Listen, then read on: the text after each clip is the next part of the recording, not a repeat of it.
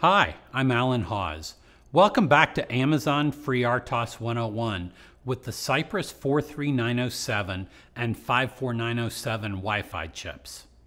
In this video, I'm going to show you how to set up the Cypress Amazon FreeRTOS environment and how to run your first application. One of the reasons that I really like Amazon is they're committed to good documentation.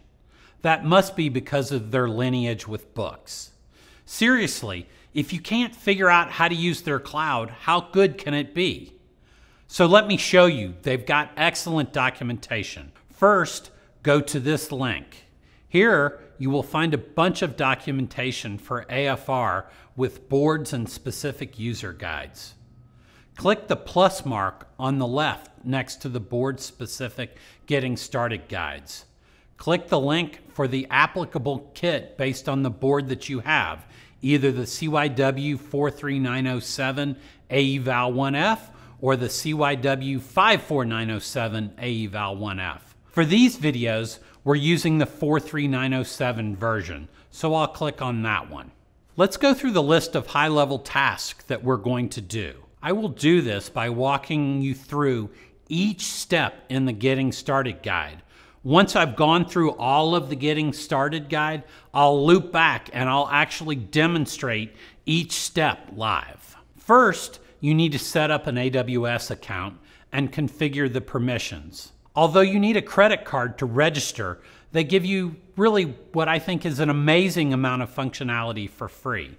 Maybe it should be obvious, but you can build big-time IoT and cloud applications using Amazon. You can also do a bunch of cool stuff for free. I actively use AWS for my hobby project, www.iotexpert.com, where I get access to MySQL database using Amazon RDS.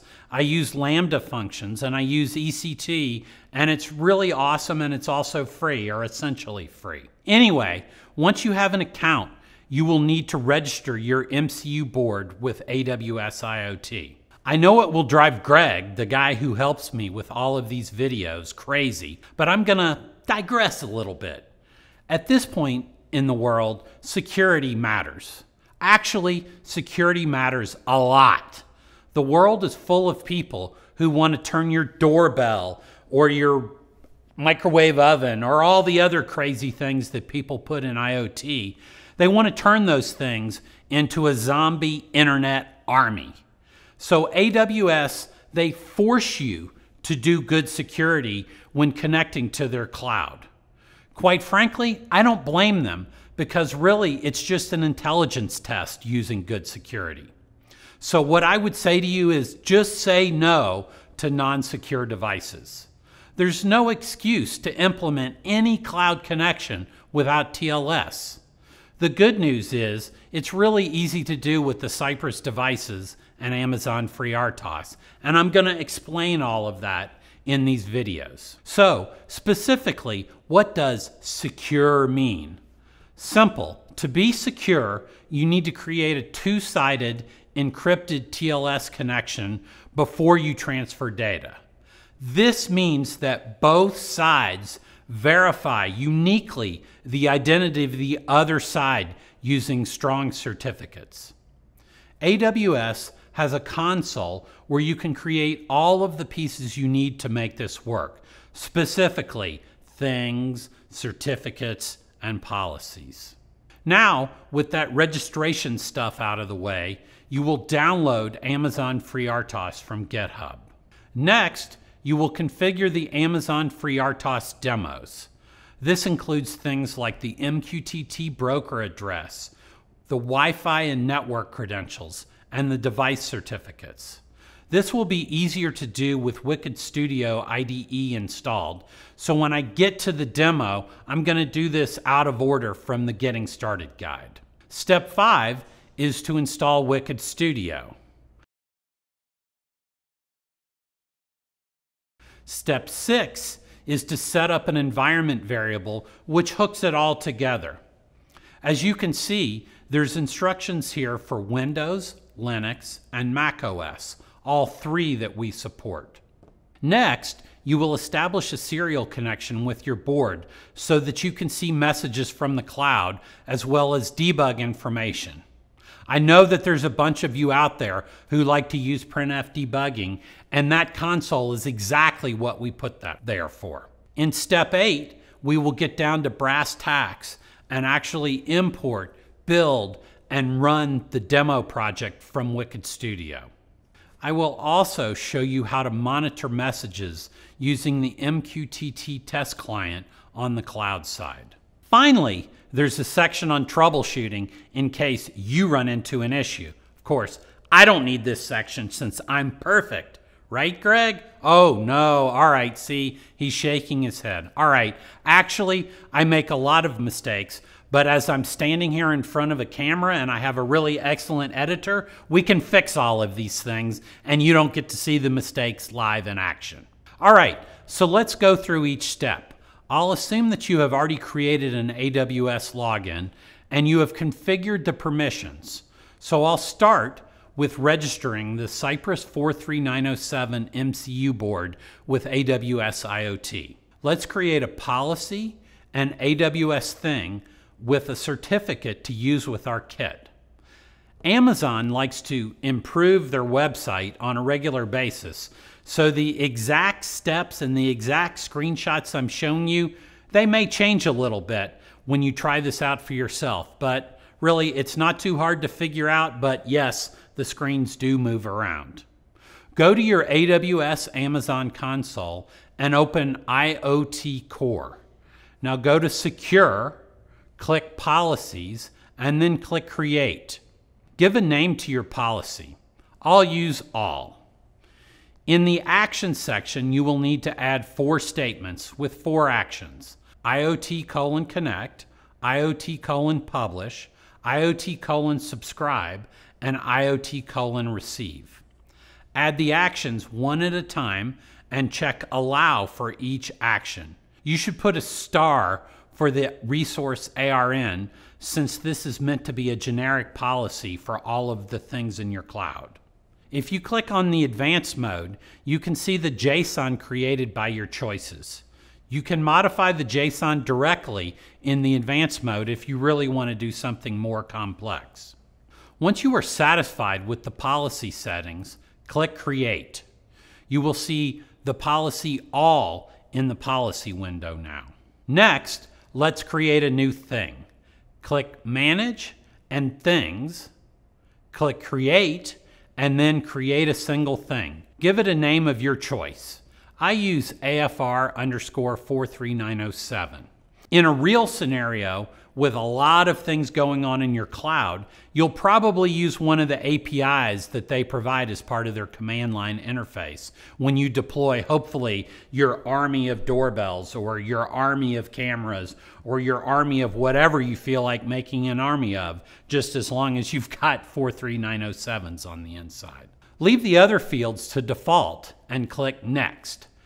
Click on One-Click Certificate Creation, Create Certificate. Save the certificate, public key, and private key to a location on your machine.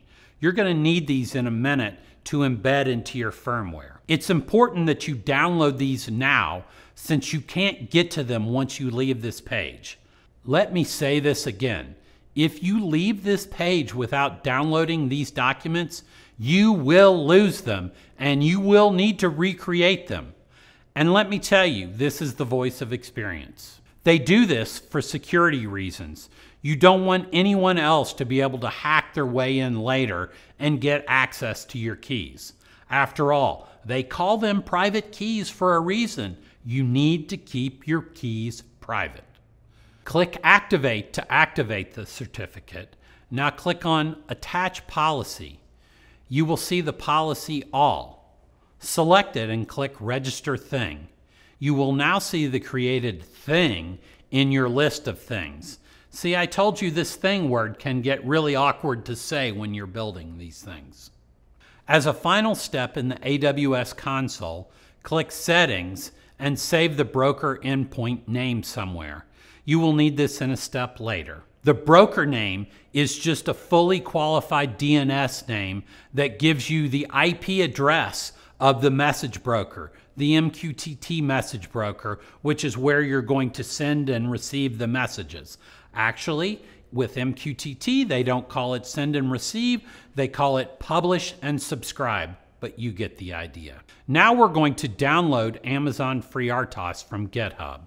You need to have a Git client installed to clone the repository. There are lots of Git clients out there, so if you don't have one, just Google it, or use a Mac or Linux where it's already built in.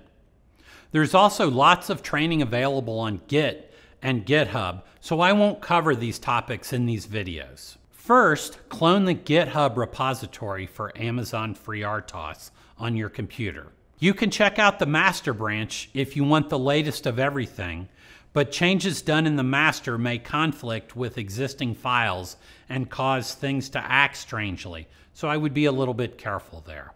If you haven't installed Wicked Studio yet, now's a good time to do that. You should install Wicked Studio 6.2.1 or later.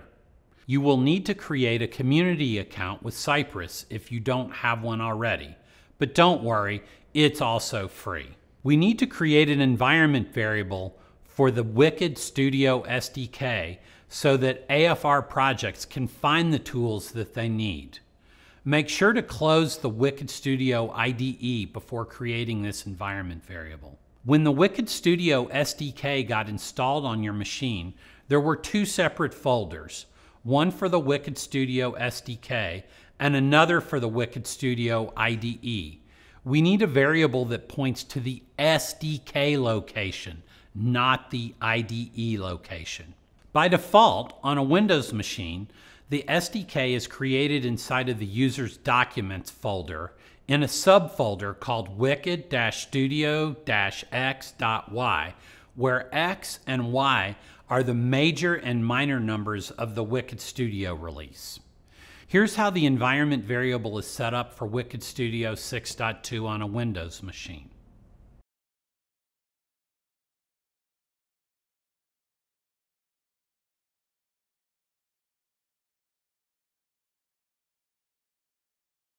Before we go back to Wicked Studio, let's connect our kit and open a serial terminal window.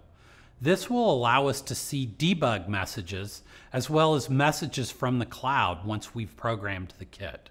I'm using PuTTY, but you can use any terminal emulator that you like. The baud rate is 115200. Now we will relaunch the Wicked Studio IDE. Make sure to choose Wicked Filters Off in the Wicked Platform menu. From the File menu, choose Import. Expand the General folder, choose Existing Projects into Workspace, and then choose Next. In Select Root Directory, click Browse, and follow the path to where you clone the Git repository. The path inside the repository is projects/cypress/CYWxx907 AEVAL1F. Once you have the path set, click OK. Under Projects, select only the AWS_demo. Choose Finish to import the project. See how AWS Demos is imported as a separate project into your workspace? Although we can enter the certificate and private key by hand, Amazon has created a simple utility that will automatically generate a header file containing both. Navigate to the location where you clone the Git repository and go to amazon-freertos/tools/certificates. Open the certificate configurator.html in a browser. Point to the certificate and private key files that you saved a while ago while you were creating the AWS thing. Click on Generate and Save. AWS Client Credential Keys.h. Save and replace that file in the Amazon FreeRTOS Demos Include directory. Now let's get back to Wicked Studio. I'm going to do a refresh first to make sure the changes to the credential and key file are loaded. Now open demos/include/AWS_client-credentials.h. Set the broker endpoint name, the one that we copied from the AWS IoT core settings, into client credential/MQTT broker. Then enter client credential IoT thing name variable with the thing name that you used in the AWS setup. You should also enter the Wi-Fi SSID and password into this file. Finally, we're ready to build the project and program the board.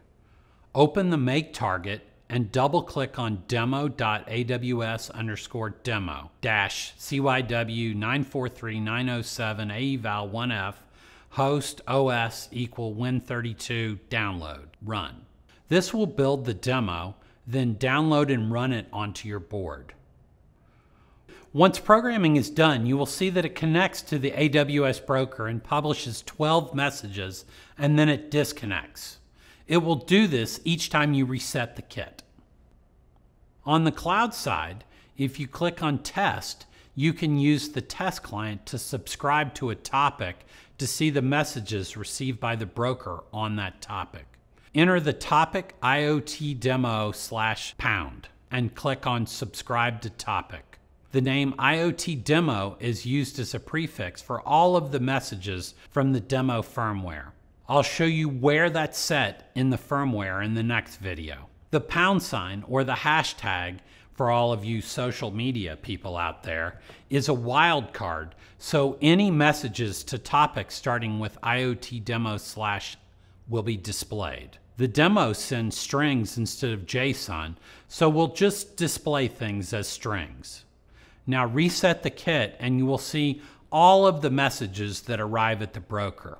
The MQTT broker test client is really super important for debugging messages because you can both publish to topics as well as subscribe to topics. So when you're debugging your system, having access to this client is really the best way to see what's actually happening on the AWS side.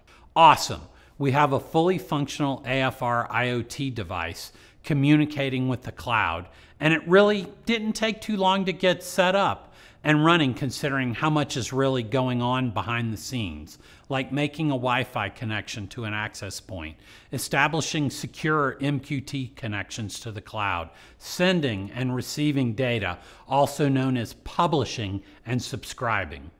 In the next video, we'll talk about the firmware architecture and how to use the hardware debugger. You can post your comments and questions in our developers community, and one of the Cypress people or one of our many customers will respond. Or, as always, you're welcome to email me a personal comment or question to Alan_Hawes@cypress.com or tweet me at AskIoTExpert. Thank you.